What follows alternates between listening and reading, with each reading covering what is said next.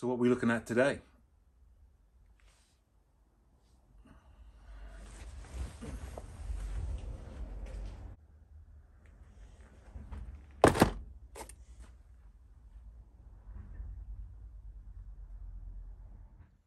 What up, people, and welcome back. As you've seen, we are going to be looking at the Mitex General Xtreme, which is the IP rated 66 version of this UHF walkie-talkie. The IP66 rating will make this unit splash-proof, rain-proof, pretty much protected from a lot of the natural elements around, but I certainly wouldn't want to throw it into a swimming pool to test it. So best to keep it away from that. It says it's professional equipment, sensibly priced, and I paid £396, I think, for 4. This is just a twin pack. I have another pack that comes that came along with this. I wanted 4 of them to use, and obviously this is an unboxing and a little look through what you get and what they're about. It is stated on the box that this is 10 times more powerful than the unlicensed versions, because you do require a license with these units. We'll see if that's inside the box when we open it. It does come with a wide range of accessories, although I have read that if you are to use any of these accessories, you should only connect them to the unit when the unit is off, otherwise you will permanently damage the unit. But it's a nice sturdy box. I think that's what they're showing, that you get in the pack. Some options there. Very nice. Okay, well, let's have a look and see what we get inside. Okay. Oh, sticker. Everybody loves stickers. Very good. Yes, I like that. That's good. Okay. This is the Ofcom license, which I believe you have to fill and send out in the UK. Okay. Well, we'll get that done. Regardless of how many units you have, I believe the actual price is £75. And they will send you back everything you need to then operate the units with no fear of prosecution. Okay, wristbands. That's the base charger. Power supply. All good. Looks nice. If I can get this out.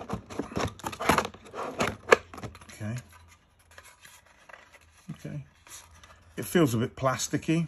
There we go. One of the stuff's already come off, but then again, that's not too bad. Just press that back on there. I'm sure it'll be fine. Pretty much like any other charger, really. This is the antenna.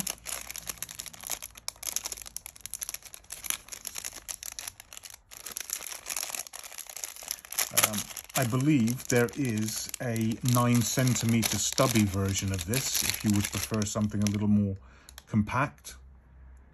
It's flexible, hard. I like it. It looks like it's a nice quality. Okay. This, I believe, is the belt clip. Okay.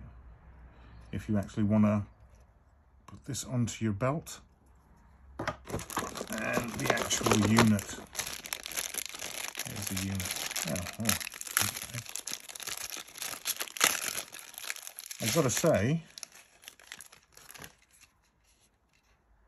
the unit does feel very nice.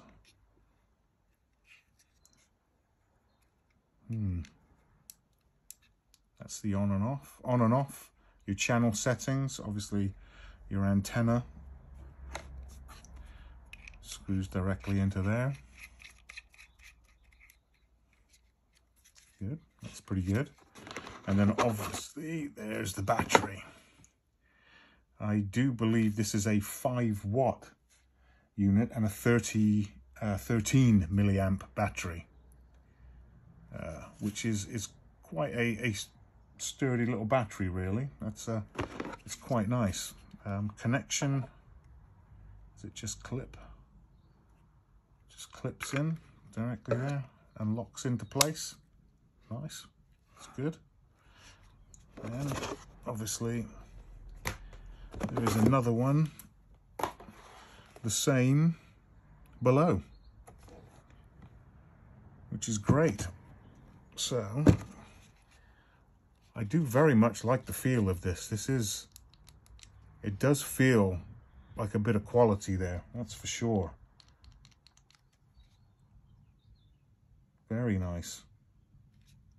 Well, I guess probably the next thing to do would be to get this on charge and fire it up. These units, the ones that are rated at 5 watts, are quite powerful. From my understanding, in a city environment, you have a radius of 10 kilometers that you can communicate with another unit. And the further you get out of the cities and get into sort of like rural areas, the range climbs up to 25 kilometers, which I think we'll give a try at some point. We'll give it a shot and see how that goes. Yeah, a great looking bit of kit. I do actually very much like it. Also, along with the battery, you do have an option of buying separate batteries, which you can then charge independently. They just slot in and charge independently, so you don't ever have to be without a battery. The actual unit will work with all other Mitex units, and they work together seamlessly. And I believe it is very easy to take other models and makes of UHF walkie-talkies and quite easily adapt them to actually communicate with the unit as well. Okay, we're here at the workbench and we've got it here just to see how the belt clip attaches. Just literally 2 Phillips screws. They're only small.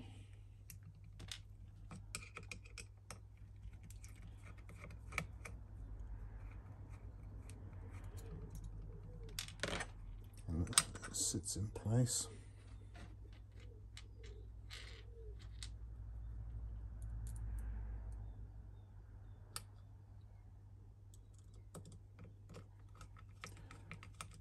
Pretty much as simple as that.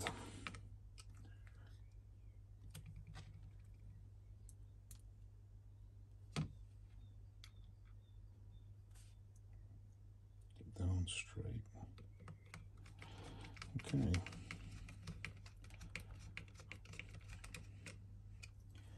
There we have it. You got your belt clip. Very nice.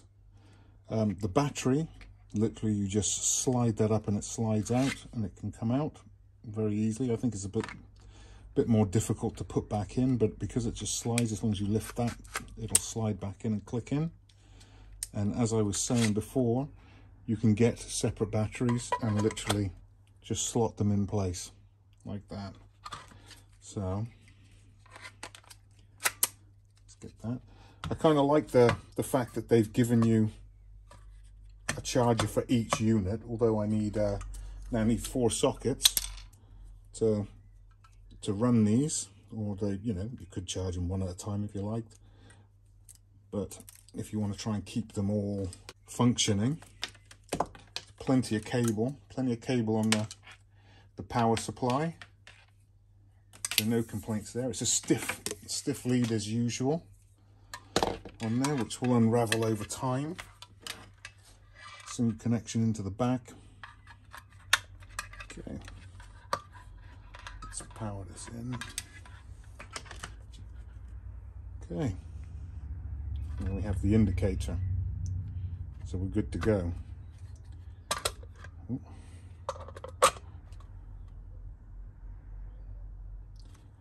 Power to green. These I will never use. Much prefer to use a belt clip. So that's pretty much it. We'll get this one charged up and powered in as well. Get the other two up and running. I better fill out that license and get that going. But, you know, I hope you guys have enjoyed this.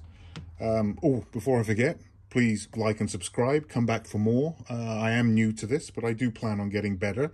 So thanks for all the support. Thanks for sticking it through to the end. And I shall catch you soon. Cheers.